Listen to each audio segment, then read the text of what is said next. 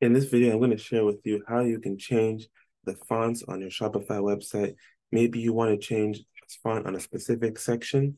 I'm going to share with you how you can do that on your Shopify website. So the first thing that you want to do is you want to go to your code files and you want to do a search for base.css.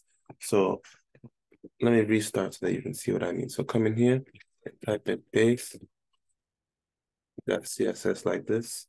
Click on that. The next thing that you want to do is you want to find what it is that you're targeting. So for this example, we want to target the headings on the website. So what I'm going to do is I'm going to do a search for H1 like this. Okay, and it should take me to something like this, targeting all the different headings on the website. Whatever you want to target, do a search for that. But for this example, we're going to target the headers. So you see that the heading already has a font. This is a font that's used throughout the whole website, Poppins. But let's say you want to change it to something else. Now we need to go and actually get that font. So the next step is we're going to go to Google Font. So let's come in here, type in Google Fonts. All right, let's go to Google Fonts. Now let's find a font here that we can use that's going to be clearly different and will show up. So let's see here.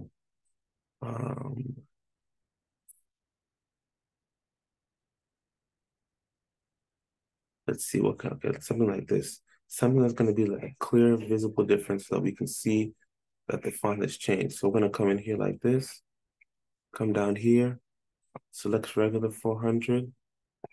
Okay, so we have all this code here. So now here's your next step. You see how it says, first we're going to look down here. So come to where it says CSS rules to specify families. Come in here, copy this like this. Make sure it's copied. Okay, good.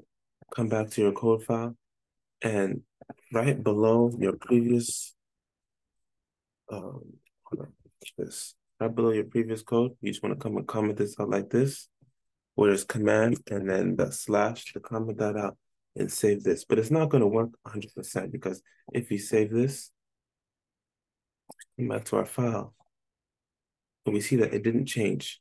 What it did was it reverted to the default sans serif. It didn't change to this same one. That's because we still have to add this link to our file. So here's the next thing that you want to do is how it says link here. You can do either one, the link or the import. For this example, we're going to do import.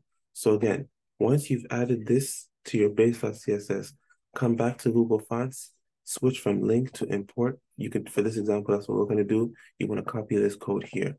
This is again importing that font into our code. So now what we want to do is, because for this example, we are targeting. All right, so for this example, we want to target this slideshow here. So what we're going to do is let's come in here and type in slideshow because we don't want to change it throughout the whole website. Now, if you did, you wouldn't do it this way. You'd create a new asset file. But for this example, we just want to change it on the slideshow. So what we're going to do is we're going to come in here, slideshow.liquid, and right at the very top, paste this in, import that code into our code file. Save that. Come here, refresh the page. Boom, you see it changed. And you see a change here as well because this is all part of that slideshow. And that's simple. Now, if you notice here, if you go to another website, another page, you see that the heading didn't change. Come here, you see it didn't change. It only changed on the slideshow, and that's because we've only put this on the slideshow. Now, if you wanted to change the headings on every single